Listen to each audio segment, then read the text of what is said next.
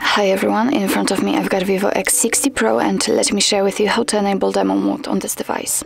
So first of all we have to enter the settings, and now let's scroll down to the very bottom and tap on system.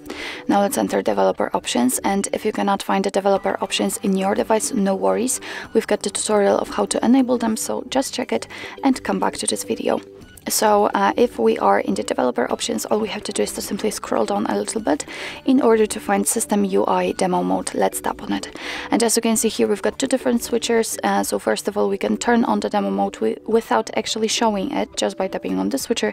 And as you can see, or actually cannot see any difference.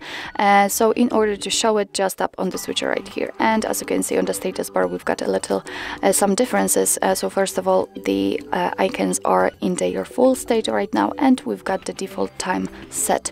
So of course you can hide the demo mode just by tapping on the switcher, or you can turn it off completely just by tapping on the switcher at the very top. So actually this is it. This is how to enable demo mode in your VIVO X60 Pro.